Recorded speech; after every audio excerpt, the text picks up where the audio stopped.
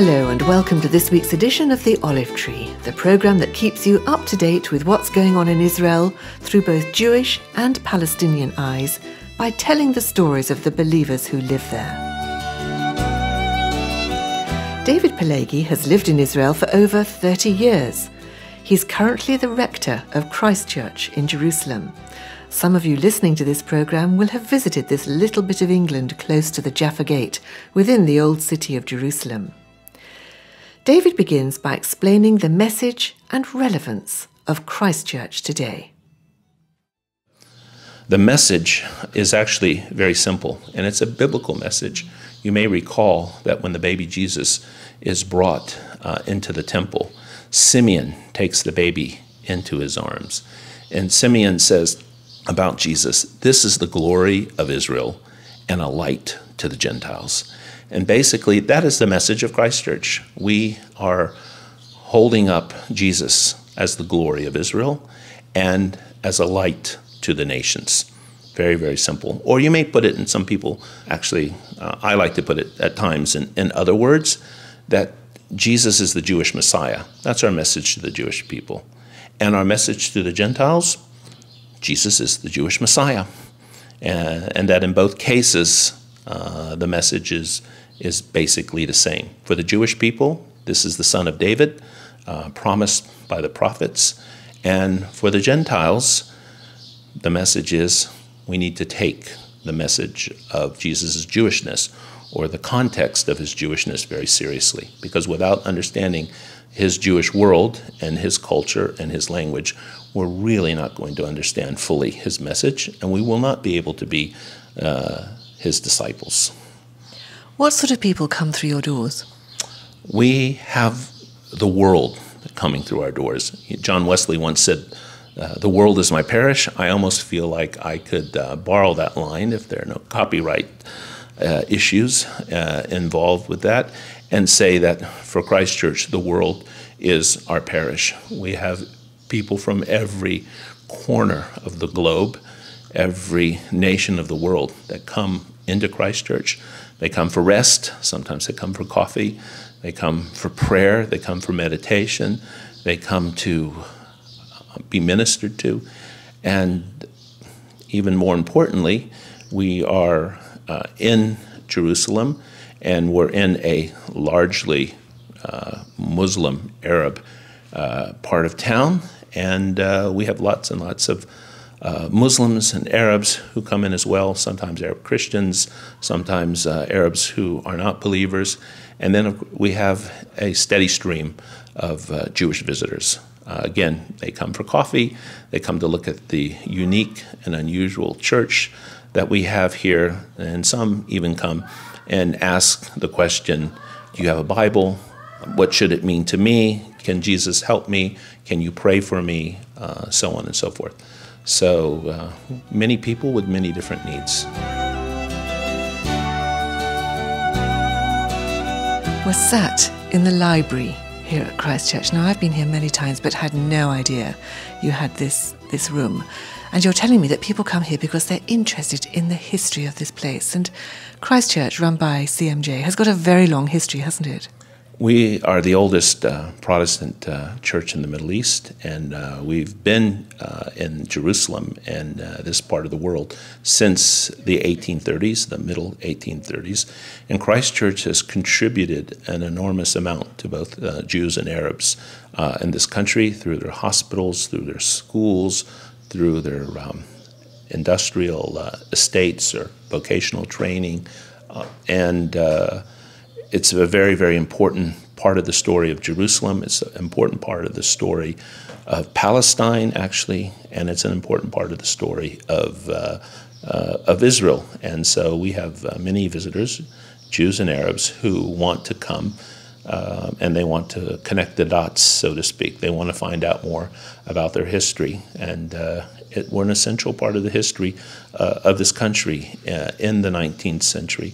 And so we have, consequently, we have many, many visitors. And as a result, These visitors, when they see the church and they hear our story, will oftentimes ask us questions. And that gives us the opportunity to share our faith and to share about the good news of Jesus the Messiah to both Jews and Arabs. And we can do it in such a way that nobody feels very threatened or nobody feels offended. But it is a very effective way of being a witness, is by using our history as that witness.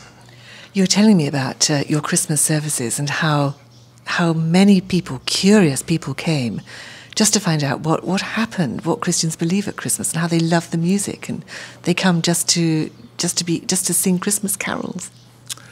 They do. We have on Christmas Eve we have oftentimes many Muslims and Arabs who will come and join us for carols in the early evening. But as the night wears on, the church and the courtyard of the church is packed, full of Israelis, Jewish people, very curious about this Jew, Jesus, who, of course, becomes the most, really the most important Jewish person who ever lives. And Christmas is just something that stimulates their curiosity, something they see in movies and films, or if they have traveled abroad, been in European countries or Christian countries during the Christmas season. Many find it very appealing, and when they return, they oftentimes want to know more about Christmas, about the Christian community, about how we celebrate. There's a wonderful, wonderful intellectual curiosity amongst Israelis, something I find very, very refreshing. And as a result, we will have literally thousands of people here on Christmas Eve. We're not trying to convert them or take advantage of the situation. We do hand out Bibles for those who ask and who want to know more about the Christmas story. But we just try to be ourselves, and we want to celebrate Christmas. And as a result, many will come into the church. We have caroling for 5 or 6 hours, and then as we get closer to midnight, we end up having 9 lessons in carols, and we just have literally thousands of Jewish people who are joining in with us, or who come to watch, and very, very curious. We give them Christmas cookies and mulled wine, and so they take away a little bit of the Christmas spirit. And many ask questions, and they come away with a clearer understanding of how we see Jesus and how we have interpreted his life as being the Jewish Messiah, being the glory of Israel. Now, David, people listening to you will be picking up this sort of gentle American accent, but actually you've lived here in Israel probably longer than what you've lived out. You've been here for over 30 years. So you've been the rector here for 3 years, but what brought you here originally? Well, Julia, you might say, and I don't say this flippantly, but I can say it was a divine compulsion. At age 24, I just finished university. I was recently married by 2 or 3 months. I felt a call to go to Israel. But it wasn't just a suggestion or a hint or an impression. It was as if 1,000 tons of bricks fell from heaven, and every one of those bricks that hit me in the head said, "Go to Israel, go to Israel."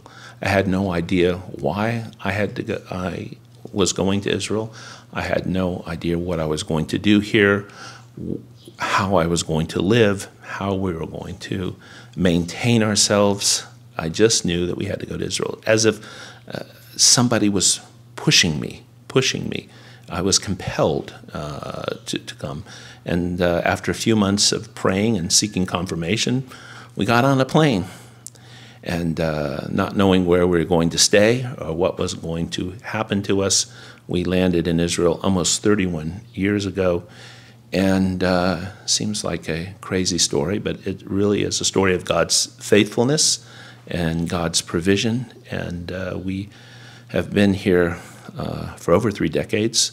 We have had 3 children here who have been raised in this city and in this country. And we're confident we have found what the Lord has called us to do. And he's been very faithful to care for us and to provide for us during this whole time. So that all happened in Tampa, Florida. So you've been here for 3 years. What were you doing before you were rector of Christ Church? Well, for almost 20 years, I was running the ministry of Shorish study tours. This is part of Christ Church, part of CMJ, and our passion at Shorish is to help people to come to a deeper knowledge of Jesus and to help them to be better disciples. And we reckon that one of the best ways to do this is by helping folks to come to an understanding of the context in which he lived, which will enable all of us to understand his sayings, to understand his teachings, and then to put them into practice. So basically, it's Jewish roots, and that's what Shorish is about. It's Jewish roots on a coach, you might say. But I have to stress, because people hear a lot about Jewish roots, and it's sometimes controversial, that the goal of Jewish roots is not the worship of Judaism, with all due respect to Judaism, or the goal of Jewish roots is not about worshiping Israel or perhaps approving of everything that Israel does or supporting Israel unconditionally. The goal of Jewish roots is Jesus, and coming into a deeper relationship with Jesus, and ultimately a deeper relationship with the Father. That's the goal. David Pileggi, the rector of Christ Church in Jerusalem, sharing his story. And you're listening to The Olive Tree with me, Julia Fisher. The Olive Tree Reconciliation Fund is a Christian charity based in the UK that supports the needs of both Jewish and Arab Christians living in the Holy Land, especially those involved in reconciliation. So if you'd like to know more about our work and receive our free bi-monthly newsletter, please either visit our website, www.olivetreefund.org, or write to me, Julia Fisher, at the Olive Tree Reconciliation Fund, P.O. Box 850, Horsham, RH12 9GA in the UK. I'll be back at the same time next week for another story from the Olive Tree. Until then, goodbye.